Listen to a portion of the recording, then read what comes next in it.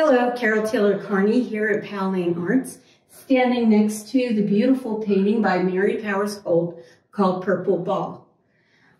As you can see, this is a very recognizable scene of nature. And what I love about Mary Powers-Holt's way of applying paint is her expressive brushwork.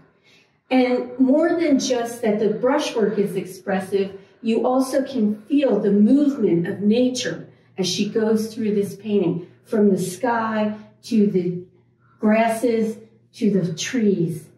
Everything seems to be in a flash of a moment, except for one lone purple ball that seems to be floating like an earth in the cosmos.